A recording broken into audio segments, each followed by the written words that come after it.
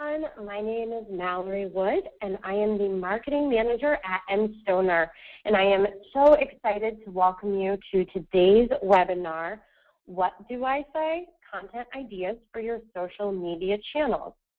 So I want to do a really quick audio check because I want to make sure that you can actually hear me.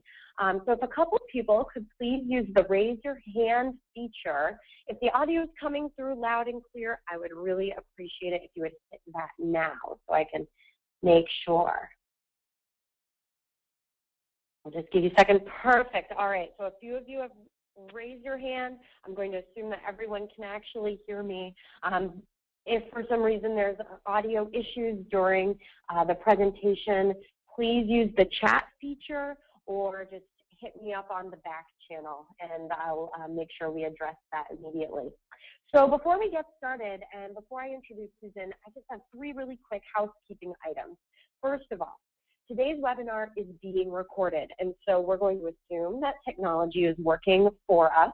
And what we will do is post this webinar on our YouTube channel, on our blog, and on edUniverse next Friday, so a week from tomorrow. And the reason is, due to high demand of today's webinar, we are actually offering the same session again next Thursday at 1 p.m. Eastern. So if you have colleagues or friends who couldn't make it today or you think would benefit from this information, absolutely direct them to our blog because they can register for next Thursday.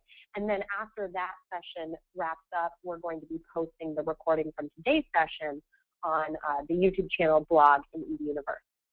So second, the hashtag for today's webinar is SM Content Ideas. So I hope you'll join me in the back channel and we'll have conversations about what's going on. And you can absolutely use the chat feature or Twitter to ask questions during the webinar. So I'll be pulling all of those questions together, and we saved about 10 minutes at the end for the Q&A. If for some reason you ask a question and we don't get to it, Susan is going to follow up with an answer on the mStoner blog as soon as possible. So make sure you tweet your questions to the hashtag SMContentIdeas or to me at Mallory Wood. So without further ado, I would like to introduce today's presenter, Susan Evans. Susan joined the mStoner team as a senior strategist last September.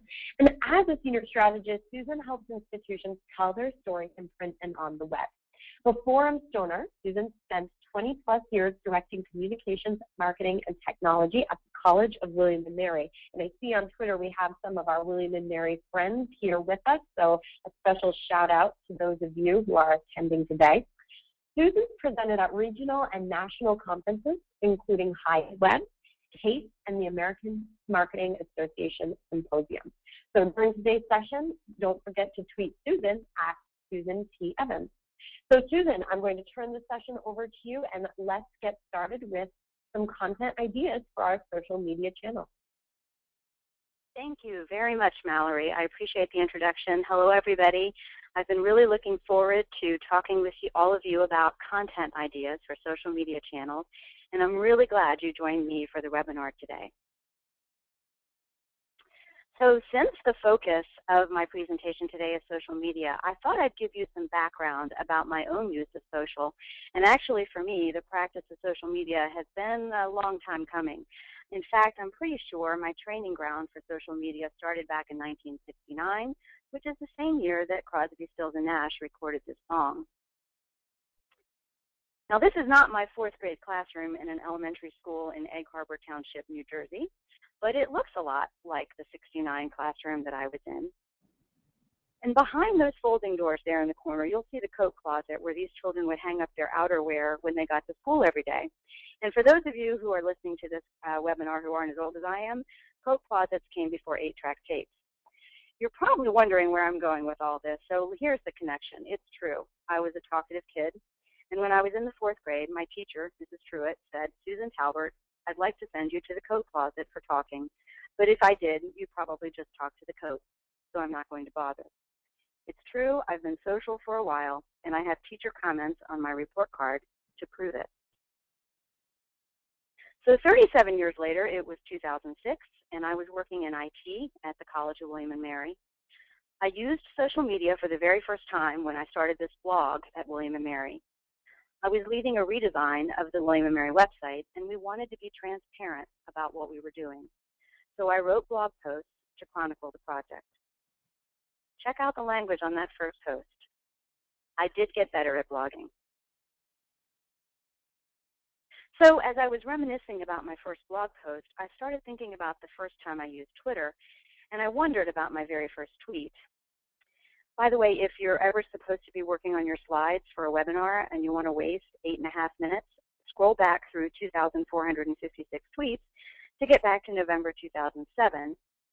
So when I finally got to my first tweet, I admit I was a little disappointed, but not as disappointed as I was when I saw my second tweet. Believe it or not, it took me 26 days to come up with that second one. The point is that, like you, I've added social media strategy to my professional bag of tricks, and over the last 7 years, I've directed social media as a way of communicating and engaging with audiences. So enough background. My plan is to give you a lot of content ideas so that your social media properties are compelling and engaging and well done. There are a lot of things we could talk about today. We could talk about social strategy, we could talk about social media policy, social media campaigns, but instead we are going to have a singular focus, and that focus is content. I originally decided to do this presentation because if you're just getting started with social media, it's sometimes daunting to figure out what to say on a channel, especially a channel for your institution. And even those of us who've been doing social media for a while experience an occasional dry spell, or we have to suffer through some good old-fashioned writer's block. You can probably guess why I've included this slide. And although I won't be able to hear you, I hope that at least a few of you are going to say it out loud. Content is king. So the craziest things happen when you're preparing slides for a conference or a webinar presentation. As I was putting together this one, I happened upon a blog post by Mark Rothbaum of Varsity Outreach. According to Mark, content is king when you're building a website. But when it comes to social media, Mark says content is not king, engagement is king. Here's my response to that. Excuse me? Frankly, I disagree with the idea that engagement is king. In my view, great content is what allows engagement to happen. In fact, I think great content is foundational. Without it, engagement on your social channels is just temporary and potentially superficial. I do, however, recommend Mark's blog post to you. There's a link here, and when we post the slides, you'll be able to get to that. I especially like his idea that social channels should be like a seminar, not a lecture.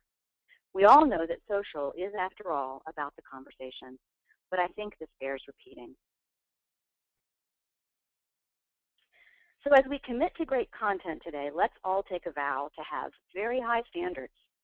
Likes and retweets aren't enough, right? We want to post content that encourages our audiences to respond and to participate and to talk with us. Let's also vow to use the right tool for the right job. After all, social media has matured enough that we can now tell the difference between content that we should post on Twitter versus content that's right for Instagram or Pinterest. Perhaps you guys have seen this image that's on the slide now floating around the internet.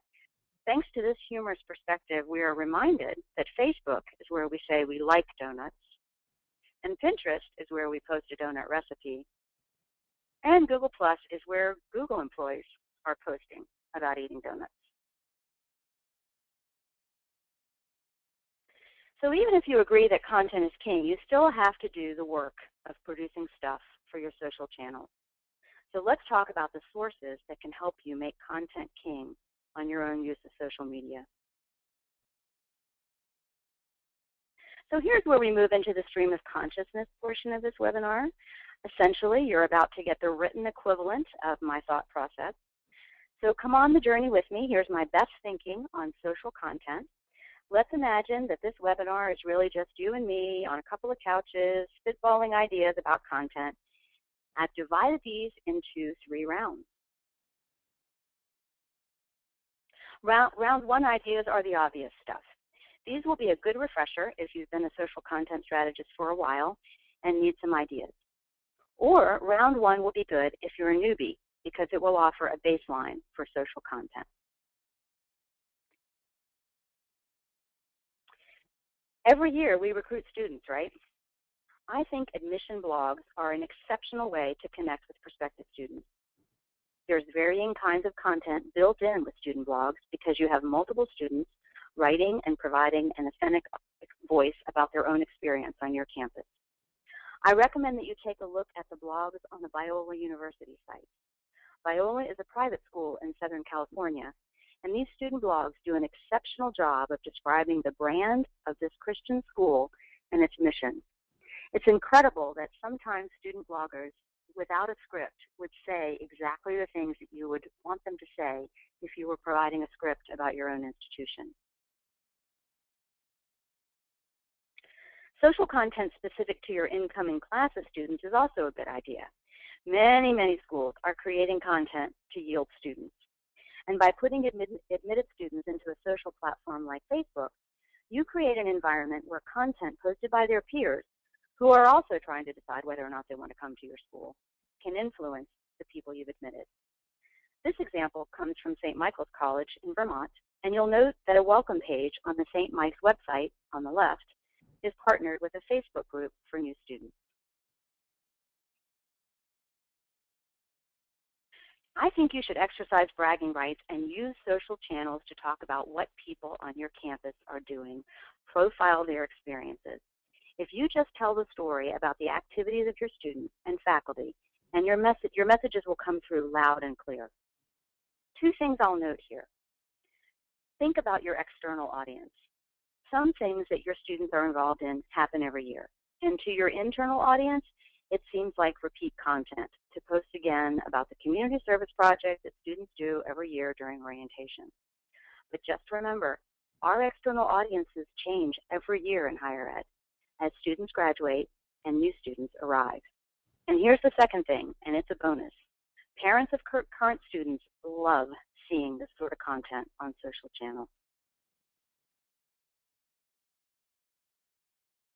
Photos, I think, are an easy win in the social world. I don't think you can post too many of them. I really like Gettysburg College's Flickr set. They have put together a set of cover photos that they've used in Facebook. We also know that prospective students and alums like to see beauty shots. Prospective students are trying to get a sense of place. They're trying to figure out what your campus is like before they decide to make a visit.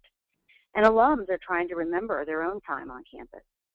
Take advantage of this kind of content for engaging lots of different types of visitors. This is, I think, an incredibly lovely aerial shot of the University of Virginia. Another idea for content on social channels is to tie back to your official web presence. You can use Twitter and other social channels to tee up a theme or a message and then link back to a web page on your EDU site. And by the way, those of you who know a little bit about search engine optimization also know that links that come from social channels increase your rankings in a lot of the search algorithms. So that's another reason to use social channels in this way. And remember that people have to be reminded and invited to visit and to come back to your website. They have a lot of information that they're seeing on a lot of different platforms, and to keep yours front and center, sometimes you have to remind them. Many schools are doing what Tufts is doing. They're linking to news releases, and then linking to blog posts like the student blogs that you see here from Ball State are another great idea. School Spirit is another source for content. This is Drake University's Pinterest board. It's called Alumni at the Office, and it's a very simple concept, just some photos of the Bulldog items that Drake alumni have in their offices. So this is a really easy way to feature your mascot and reconnect with your alums. And another bonus, you might get some new photos to share on your other social channels. And speaking of athletics and school spirit, anything related to athletics is good content for social. This is a YouTube video from Ohio State. And it's always been interesting to me that if there's a huge win or an unexpected victory in an athletic event, there's a lot of social engagement. And even at a school where athletics is not a big part of the campus culture, I guess everybody likes to cheer about a winner.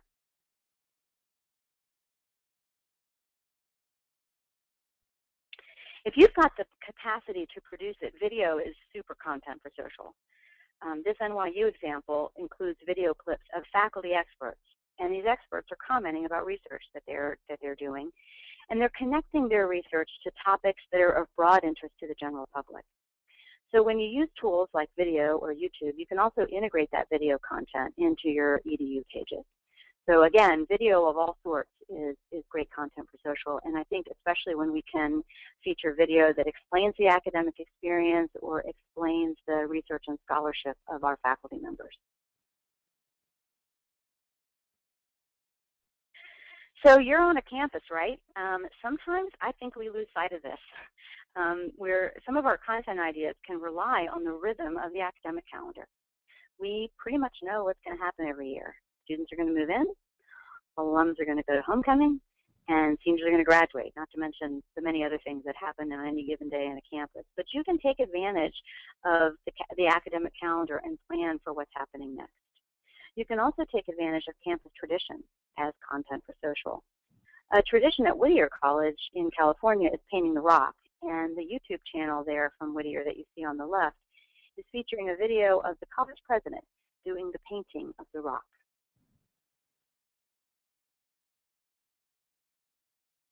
I'd also suggest that you look around campus for some less typical events that you might want to promote. Here's an example from Webster University in St. Louis. Webster used Instagram to publish photos live from a Real Big Fish concert that was held on campus.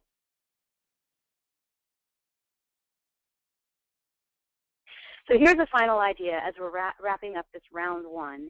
If all else fails, talk about the weather. And I'm really not kidding on this one. Weather posts usually get a response, and they usually offer a good chance to post a photo, especially if the weather you're showing includes snow or spring flowers. All right, let's move on in my stream of consciousness to round two, and we're going to show a bit of swagger now, and we're going to proudly step into our social media role, and we're going to take a few chances with content. So links to news are great for social, and the best part is you get to break the story. There's no more hoping that a newspaper will run it. You are the publisher. With any luck, the media will pick up the good content from your social channels and publish it on their site. Social media is an ideal way to get earned media. Many schools are including regular features on their social channels. George School is a Quaker boarding school near Philadelphia, and they offer a weekend pictures feature on their website. Then they use Twitter and Facebook to drive students and families to the weekend pictures page that's updated every week. I also recommend getting creative with contests. This Tuesday trivia is a nice idea for alums at Oregon State. Every Tuesday morning at the same time, the Oregon State Alumni Association posts a trivia question on their social channels, and they offer a prize to the winner. And we all know that competition and prizes nearly always encourage audiences to respond and participate.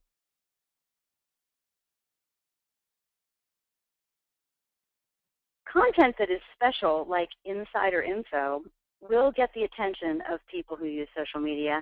And actually, if you provide insider info, you'll often encourage people to start using social channels that didn't think they would. Back in 2009, when I was at William & Mary, I directed the communication for William & Mary's search for a new mascot. And we directed, the entire communication effort was mostly a social media campaign. We used social to share some of the mascot ideas we were getting.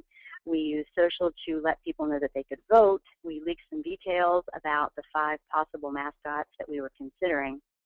And as a result, many, many William & Mary alums followed these channels because we were offering insider information. We were offering something that they couldn't get anyplace else. And we pretty much customized the channels. There were certain things that we leaked on Facebook versus Twitter. So again, this seems like standard stuff now, but back in 2009 it was pretty unusual. And it allowed us to create a lot of enthusiasm and a lot of interest amongst our alumni body about the mascot search. And speaking of alumni, it does help when Jon Stewart is an alum of your school and he mentions your mascot search on The Daily Show. During the William & Mary mascot search, the social media campaign was so effective that we did get his attention, and he talked about the search on 2 different occasions on The Daily Show.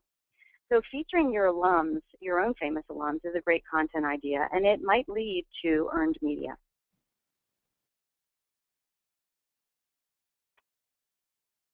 I think emotion can also be a very effective content for social. There are plenty of things that happen on schools' campuses that your audiences will get sentimental about. And I say go for it and use this kind of content to connect with parents and with alums. They love this stuff. Notice that just the right photo with an emotional caption really works well. This actually was brought home to me just this week. We're working with a large university on a social media strategy. And as part of that strategy, we've been talking to parents and alumni and lots of stakeholders at the university. So I've had a chance to do several parent interviews, and more than once a parent has said to me, yes, I follow the university's social channels. And I don't know whether you'll be surprised to know this, but lots of parents are saying it's a way for me to keep up with what my student is doing. I can see events that are going on campus. I can find out about activities that my student might want to participate in. And of course, you all know we're in this helicopter generation of parents. So parents are using social media to find out what's going on, and they're, of course, emailing their kids or texting their kids and telling them the things that they ought to be taking advantage of on campus. So anyway, parents are very interested in institutional social channels. All right, let's move on to round 3. I really think that it's time to get out of our own way, and I think we can turn up the volume for exceptional content for social channels. So I'm going to run through some examples that I hope will inspire you to take your social content to the next level. One of the reasons that I put these examples together is I think the best communication efforts are efforts that take a little bit of a risk. It's a calculated risk. It's done in the context of professional planning and expertise about marketing and communications. But in order to distinguish yourself from everyone else out there talking about what happens on their campuses, and frankly, if you've done college tours, you know how similar all of our messages are. Anything you can do to distinguish yourself and talk a little bit about what's special at your institution is a really powerful thing. So the first suggestion that I have is that we should be a little bit fun or wacky or both. I think we need to take ourselves a little less seriously and highlight the fun on our social platforms. I think people expect us to be more lighthearted, more informal, less serious, less academic. And so this is an opportunity to show a little bit of personality. This is another example that comes from Webster University. This is a Google Plus post, and the students at Webster decided to break the Guinness World Record for the longest ice cream dessert ever. So they built this sundae on Webster's St. Louis campus using 456 pounds of ice cream. I love it. And then posted about it on Google+. And I'm sure, knowing the folks at Webster, Patrick Powers being one of them, they probably repurposed this content for a lot of other channels besides Google+. And by the way, if Patrick Powers is someone you're not following, you really should be. He is an exceptional social media expert, as well as somebody who's very knowledgeable about marketing and communications. He writes a great blog. If you're not following it and you do social, you should be.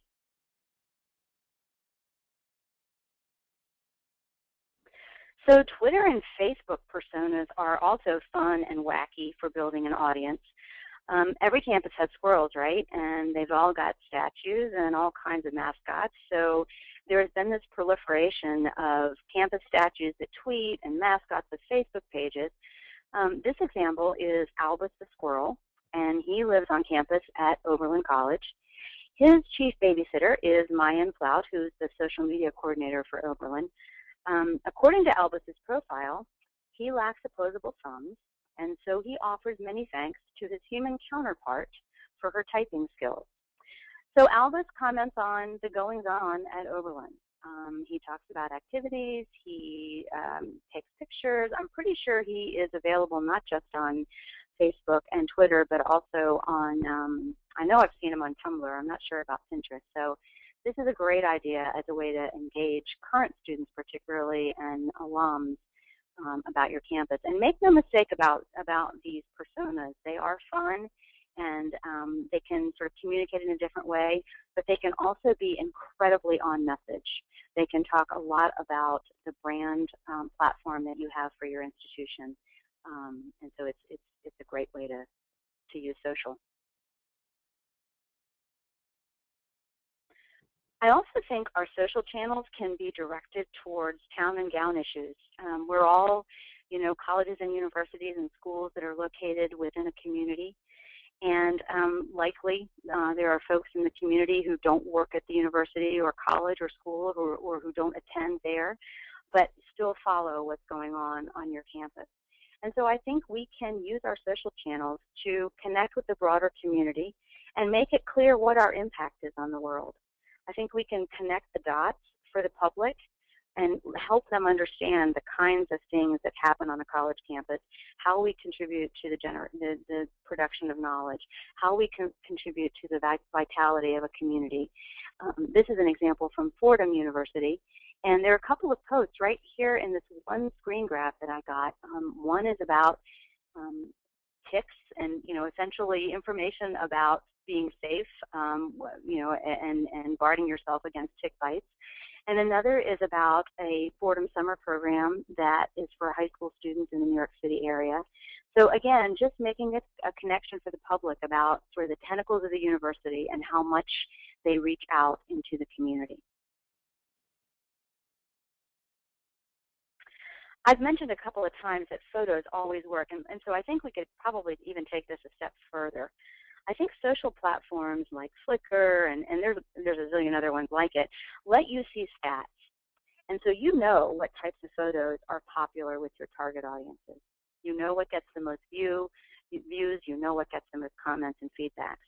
And then I think knowing what your audience like certainly helps you select photography for future posting on your social channel. But a couple of other pluses I see from these kinds of photo management tools. One is that since something like Flickr can help you determine the most popular photography, why not also use those preferences when you're selecting photos for your website or selecting photos for print pieces? It's kind of an informal audience testing that you can do. One of the things I noticed as I work with colleges and universities across the country is that very few people take the time to test a lot of their creative work, and I mean visual and editorial work. It's expensive. They feel like they can't afford to do it in a way that can be done, in a sophisticated manner. But there are a lot of things you can do to test your content, and I think social media is one of them. It's a huge mistake, I think, for the wrong target group, the wrong demographic to be making some of the choices that we have to make with photography and content. So anytime that you can use social to get a read on what your audiences prefer or what they respond to, I say use that information. So live tweets, back in the day, this was the point of Twitter, right? I'm sure there's some of you out there, me included, who remember, the first time you went to an event and tweeted from the location with a hashtag. I still think there's an opportunity for this because you can create a stream of content about an event that people really care about. So things like graduation are the obvious choice for this. And I've also seen lots of schools tweet from athletic events. And the nice thing about this now, more and more people are using Twitter. You can promote your hashtags in advance, prior to commencement, prior to homecoming, and let the crowd provide the content. Let people upload photos to their own social channels using your hashtag, and really sort of create quite a buzz around whatever event it is that you have going on. So I think social media has a really strong connection to mobile. And in fact, about a year ago, I wrote a blog post about this, suggesting that mobile is a social media tool. And at the time I said this, there were a few people who sort of rolled their eyes at me. But in recent months, I think it's become very clear that social content and mobile delivery are really tightly connected. So think about a couple of facts. One is people are always on their smartphones, even when they're not mobile. So if I'm sitting on my back deck or watching TV, chances are I have my iPad or some sort of smartphone next to me as a way to stay connected. Second fact, people more often than not are using social apps on these mobile devices. Some of you may have heard this recently, but Facebook has announced that 50% of its traffic comes from mobile devices. That is huge, 50%. So what does this connection between social and mobile mean for those of us who are responsible for marketing and communications? Well, I think it means that we know where our audiences are. They're on mobile devices, and they're using social media apps, which means that we should continue to explore ways to enhance our content on social media channels and make it more engaging and more useful. Why? Because your followers will instantaneously notice your tweet with news about who's going to speak at commencement, or even if they're miles away from campus. And while standing in line at the movie theater, they might click through from your post to read a news item about your latest rankings or to watch one of your videos. It's never been more convenient for your audience to experience your content, so you really have to make it count. On this slide, there are links to a couple of blog posts that I've written recently about mobile and social.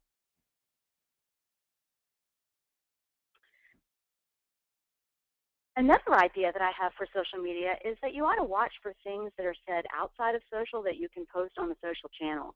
So maybe you'll stumble on a few perfect sentences in an email from a parent, or in a phone conversation with an alum, you'll hear them say a wonderful tribute to your university that you could use on a social channel, or maybe you'll just hear the right story from one of your professors. That's great content for social.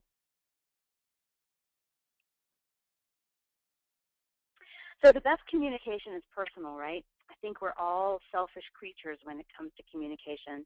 There's a lot we have to pay attention to, and I pay attention most when you are offering me something that I can't get anyplace else. So if I get something out of your content, I'm more likely to engage with it. More and more social content offers a service or a benefit, and that's what people expect. The days of outbound marketing where we businesses, market with consumers is over. Most of what people are experiencing and understanding about brands is coming from inbound marketing. It's coming from social channels and content on websites that people are engaging with when it's convenient for them and when they need a particular service. So in higher ed, this sort of content can be targeted for admission and for connecting with incoming students. So consider this example here of using Facebook for finding a roommate. I'm sure some of you out there have college-age students, and so that you know that immediately, either as soon as they're admitted or as soon as they decide to attend a particular school, they're on the Facebook site, either of the school or their own, sort of connecting with people who are also going to be going to that school and finding out anything they can in advance. So the takeaway here is if your content offers unique benefits, then people will seek out your channel to get those benefits. As I was putting this slide together, I thought of another classic example, and that is that my mom decided to use Facebook for one reason, and it had nothing to do with social media. She wanted to see the pictures of her grandchildren that she knew my siblings and I were posting on Facebook. She had no interest in social media. She had no interest in Facebook, but she wanted to see the pictures, so she learned how to use it. So speaking of services, here's a question. When are schools going to figure out that alums engage with their alma mater around finding or changing jobs? And maybe we should be investing in useful content on LinkedIn that will lead to better career networks and more alums helping other alums get hired. And that's the kind of alumni engagement that alumni will appreciate. There's several different times that I think alums think about their institutions. One is when your own kids start to figure out colleges. You start to reflect on your own experience. Another is, frankly, what I just mentioned, and that is either trying to find a job or changing jobs. And one of the things that I've noticed about lots of LinkedIn channels in higher education is that there's more than one. There's usually some sort of organizational chart that you might be able to draw from the LinkedIn environment of a particular institution. So maybe there's one that's started by the Career Services Office, or maybe there's a LinkedIn group that's part of the Alumni Association, or maybe a particular graduate school has a LinkedIn group. I mean, folks, we have got to get this figured out. We've got to start all working together for the benefit of our alums who are trying to navigate our siloed structures in some of these social media channels to get good service. So this is an area where I think we have some work to do. Speaking of good questions, I think an obvious way to start a conversation is to ask a question. Seems pretty straightforward. When you meet somebody new, the best way to get to know them is to ask them a question about themselves. And I think Gettysburg has done an interesting thing with their website related to asking a question. Back in late 2011, they created a poll on their website that allowed anyone to vote on their favorite Gettysburg College news story from the prior year. And it was a way to sort of connect people with their content, reconnect people who may not have seen it the first time around, and what's going to happen if I'm trying to figure out which news story I want to vote for. I'm going to go back and look at all of the news stories, or at least some subset of them, that you've posted on your site. This is a bit of a screen grab also from Gettysburg that shows what people would see when they were voting for a particular story. I think you could do this sort of thing on any number of social channels. All right, so continuing our theme about asking questions to create content on social channels, we are now at the PG-13 portion of this webinar. So I will let you know as a spoiler that there are F-bombs on the next slide. About a year ago, a website created by 2 Oberlin alums used a question to start a conversation. This site was not part of the official Oberlin communication with prospective students or alumni or anyone else, but did anyone see the site called Why the F Word Should I Choose Oberlin? As I said, this site is not officially affiliated with Oberlin, but I think it offers a focus on content that is hard to beat. I think it's an incredible message for all of us who use social and web for communication. The first thing I point out to you is that there's very little design on this site. Those of you who've worked on website projects or web communication efforts know that we can spend hours and weeks and months talking about pixels and graphics and colors and typeface. This site focuses on content. It's what I read there. It's the information that you show me that makes a difference. And there's nothing like just the right compelling question to elicit lots of responses from your audience.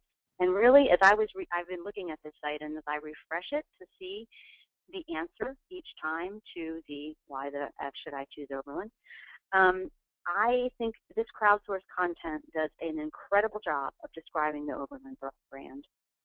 Now, some of you may be familiar with this site. It created quite a buzz when it launched. As I say, it was about a year ago. And Ben Jones, who's the VP for Communications at Oberlin, was clear that the site was not endorsed or officially part of oberlin.edu when he was interviewed. But he was quoted as saying, "If you can look past the bad language, it is a wonderful communal love letter to Oberlin." And I think he's right. And by the way, I mentioned Mayan Plout when I showed you the slide of Albus the squirrel. Mayan writes an excellent blog about social media. She's very active on Twitter, and she is also someone that I would suggest you follow if you are doing social media for your campus. And she is one of the 2 alums who created this WTF site. It's interesting to me as I meet people around the country who work in higher education, how many of our social channels are managed now by alums of institutions, and by, frankly, people who are in their 20s. These individuals have grown up using social as a way to communicate. They're they have a real affinity for it, and they have a flexibility and a willingness to shape content in a way that works for social. I also think when you hire an alum for your social media work, you end up sort of jump-starting your social media efforts because you've got someone who knows your institution, knows what it's like to be a student there, and can really bring that to life on your social channel.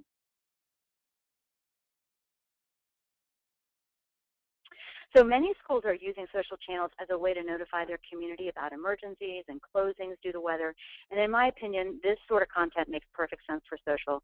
And I think our audiences, frankly, expect us to use social when we have some sort of emergency or some sort of crisis that we need to, hopefully in rare circumstances, communicate about. But I'll make two comments about this use of social. And the first is, you might want to remind your senior leadership that these messages are seen by everybody. So not just the people on campus. Social is not an internal only channel. And of course, I would not suggest that you not use your social channels if you need to, but as much as you can, I would use them sparingly, because remember that prospective students and prospective parents are also following these same channels. And the second thing I would say related to emergency or crisis communication and social media is you really ought to decide before an emergency and before a crisis whether or not you use social media to communicate. You don't want to be in a situation where you have to communicate quickly and no one has decided how social is part of that communications plan. So it should be intentional. The other thing to think about is, most colleges and universities have multiple social media channels. So which one is the official channel that does the emergency and crisis communications if it's needed? You might also want to, put together some policy around that content so that, the admission office or the athletics office knows that the official channel for emergency and crisis communications might be, your publications or your public affairs office, something like that. All right, let's do a little bit of wrap up. I want to make sure we have plenty of time for some thoughts and questions that all of you might have. I thought we could take a look at just a few do's and don'ts about creating content for social media. Most of these I think you all probably will have already seen or already keep in mind, but they sort of summarize many of the content ideas that I've shared so far. So first, let's go to the do's. Keeping it casual. Again, these things seem obvious, but just this week I was having a conversation with a client who wanted us to make the language on the web more formal. And really, it's not that kind of medium. People don't expect to read in the same way. They don't expect to see the same kind of copy on our web presence, and that includes our social channels. I think you should have a plan, especially when so many of you have multiple people posting. I mean, what's your plan for retweeting? I mean, what's your plan for sharing content? Does athletics, retweet everything that's posted by, admissions? I mean, having some sort of editorial approach to all of these channels is a good idea for managing content. Trying new things, adapting to change, these are all things that I think, social media does lend itself for experimentation. So I would encourage you to feel like you can do some of that. You're going to make some mistakes. So I would, let the small stuff go. I mean, it's crazy that one of the biggest mistakes that gets called out on social media is, typos and grammar and, minor factual errors. If that happens, own it. Just respond as you would if the person was standing in front of you and say, hey, sorry about that, we made a mistake. Listening is a good thing to do on social channels, and interacting with the people that are following you. Asking questions, as I've already mentioned, is a great way to start a conversation.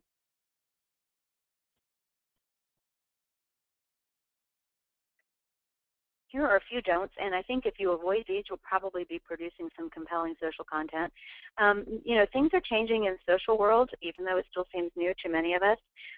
The more obvious promotion that we all do on our social channels is something that we probably should do a little less of, and maybe participate in the conversation and not view our channels as just sort of one-way marketing megaphones. I've read blog posts where people are sort of asserting that marketers are ruining social. So I think those of us who do marketing and communications will have to be careful about our own use of these channels and keeping them as they're intended to be. Silence doesn't work real well on social. It's shocking to me how many Facebook pages or Twitter feeds you can go to where the last post or the last tweet was, last August when students were about to move back to campus. These things are easy to start, putting together content, if you've been responsible for it, takes a lot longer than you think it's going to. So make sure that you have a plan for content and aren't finding yourself silent for months and months at a time. We've already talked about being a little bit less formal. Your post should vary. I mean, different kinds of content, different kinds of questions, different kinds of information that you want your channel, your followers to see. I have a personal thing about linking Facebook and Twitter. I think it worked back in the day when we could assume that certain people were on Facebook and certain people were on Twitter and there wasn't much of a connection. I think now these things should be managed separately, and you can certainly use the same themes, messages, content, but you need to repurpose it for each channel and not just post the same thing automatically in both places. Responding to trolls is another don't. Trolls, in case you don't know about them, are people who kind of hang out on the internet trying to start things up. So they might post something outlandish on your social channel or ask a question that, points to some, perceived inadequacy about your institution. To avoid that kind of responding to those kinds of things is a good idea, particularly if you have a community that will respond on your behalf. So you probably are going to want to learn more. We've talked about a lot of ideas. We've talked about a lot of recommendations and possibilities. But there are a couple of resources that I want to call out to you that I think are great for social media. The first is the CASE blog. Many of you are probably members of CASE, the institutional members of CASE. And they started a blog, oh gosh, I'm thinking at least 2 years ago. But anyways, it's particularly focused on social media. The people who post on this blog are people who work in higher education throughout the U.S. A couple of the people that I've already called out, Mayan Plout and Patrick Powers post here. Matt Herrick from Northwestern is another person who posts great content about social. So I would recommend the CASE blog to you as a place to get all kinds of ideas and case studies about things that people are doing and how successful they are. The other thing about CASE is that they sponsor an annual social media conference. The third conference was this past year, and so the fourth one will be upcoming in April 2013. It's going to be in Cambridge, Mass. This year, and I chaired this conference last year. It was an incredible opportunity for people who do social media. It's pretty much a 2.5 day conference all around social.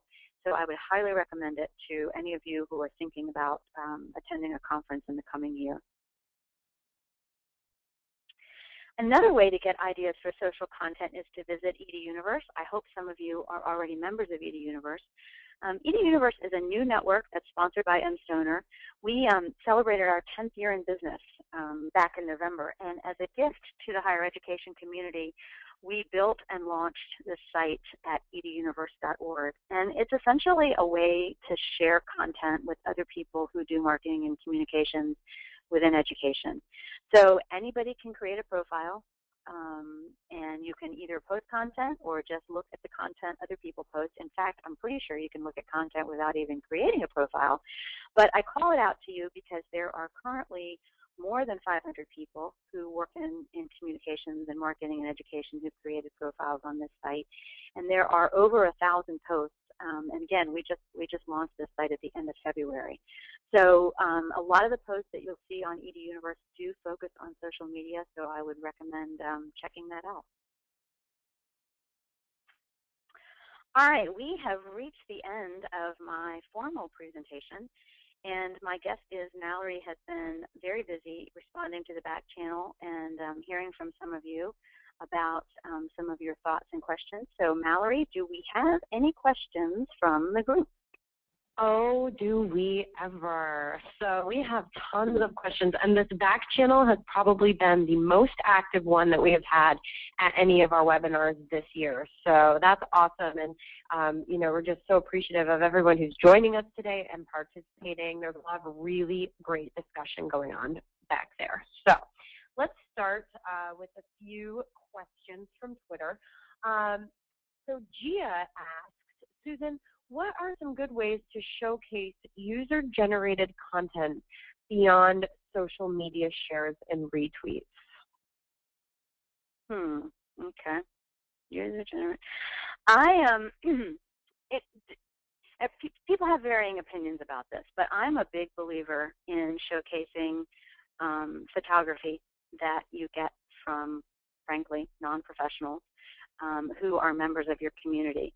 So I think it's a great idea to take a photo from, outside your campus and make it the main feature photo on your homepage.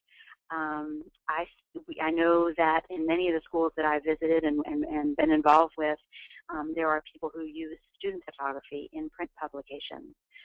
So I think that's a great way to showcase some of that user-generated content.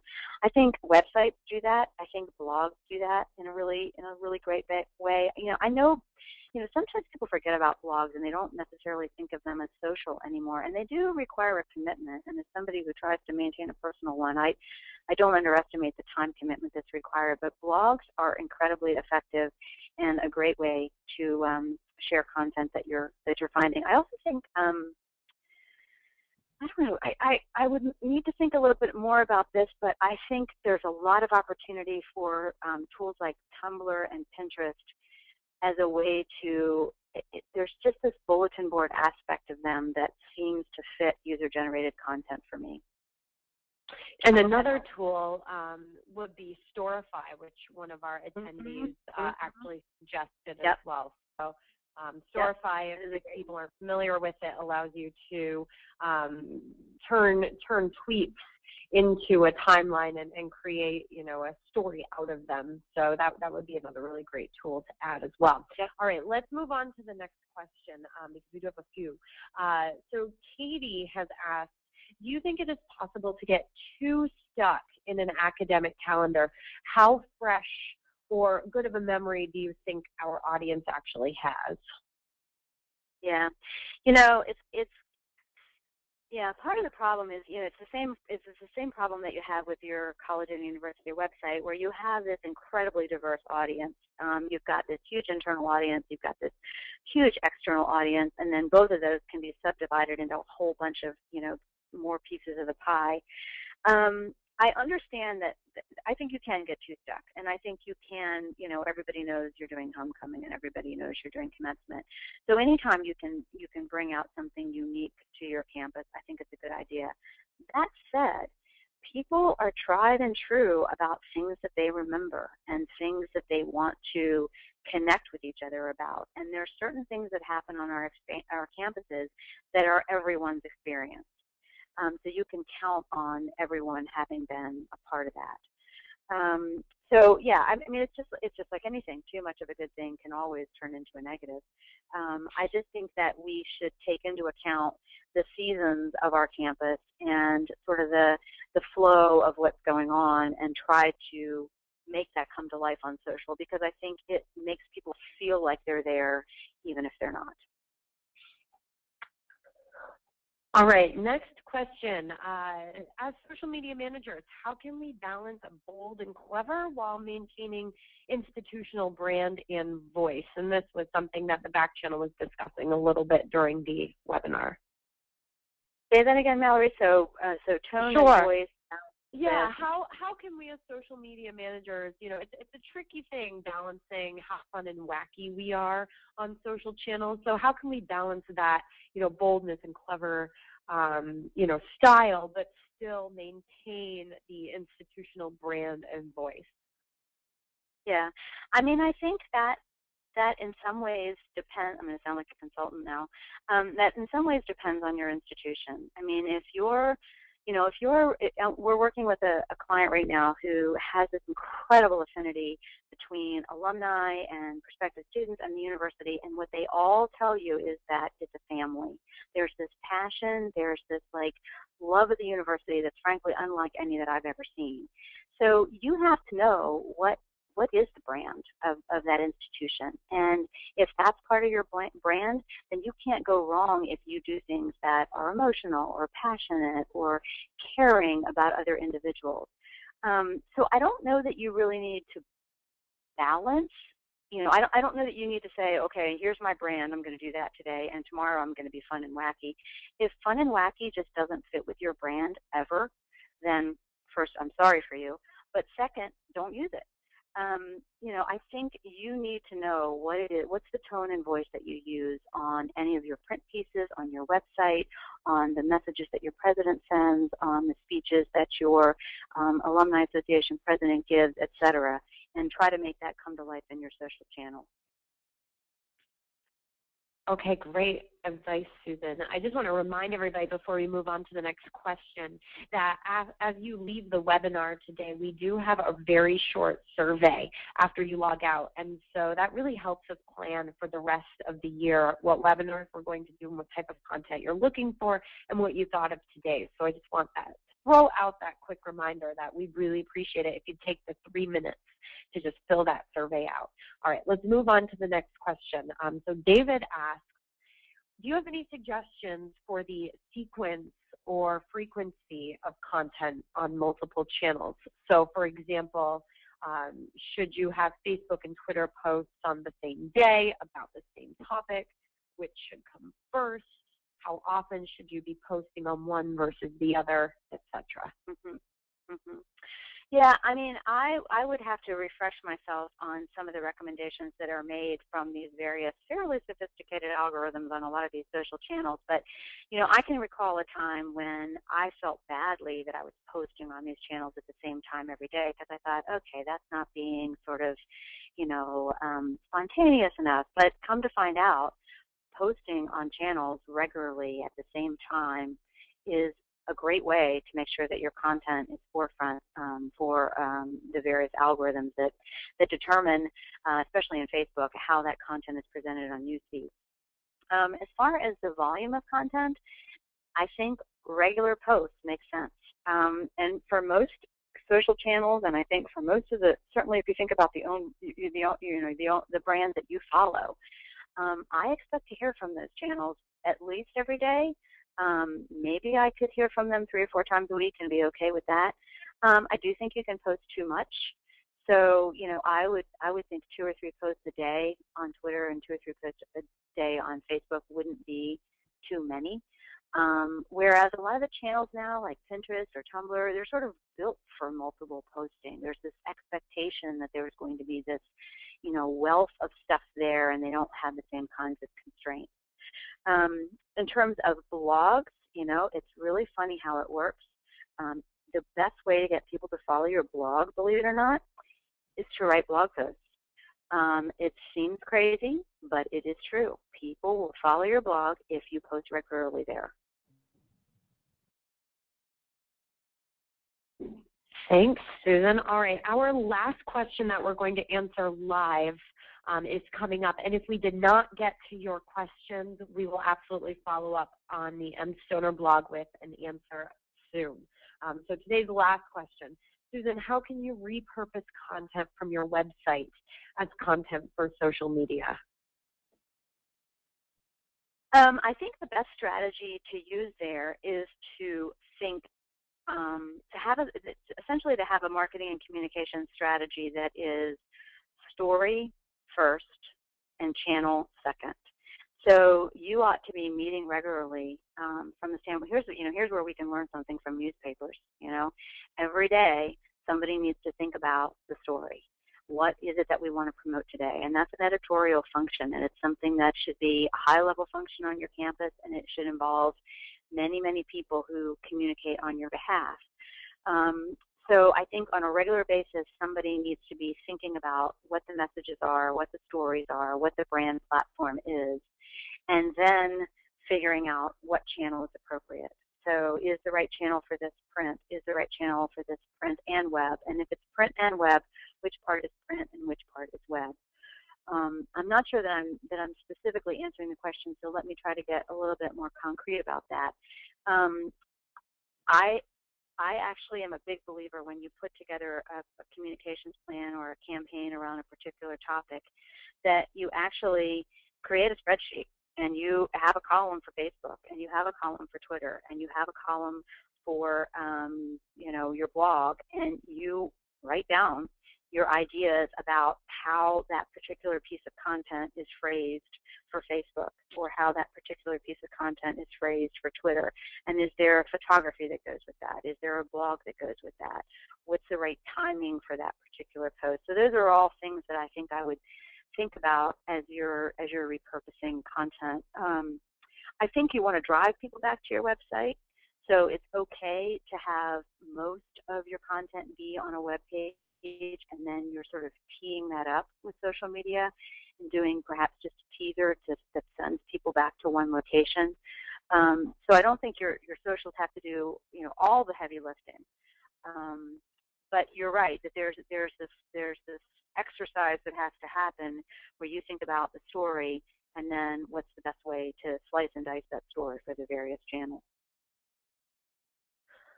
Well, thanks so much, Susan, for presenting this awesome webinar. Someone on Twitter actually just said that this was the most helpful webinar that they've experienced in a really long time. So that's some serious kudos to you. Oh, that's very nice to hear. That made my day. Thank you, whoever said that.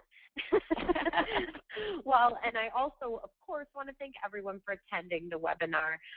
If we didn't get to your question during the live session, it will be responded to on the mStoner blog either tomorrow or Monday.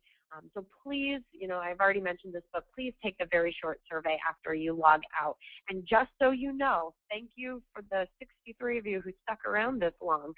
The next webinar will be on responsive design, and that will be on September 19th. So sign-up information is going to come out on the mStoner blog in a few weeks, so stay tuned. And like I said, mark your calendar, September 19th, our next webinar is on responsive design. All right, thanks everyone. Enjoy the rest of your day, and I hope you all have a great next couple of weeks as students start returning to your campus, all right? So thanks so much, and we'll see you next time. Bye-bye.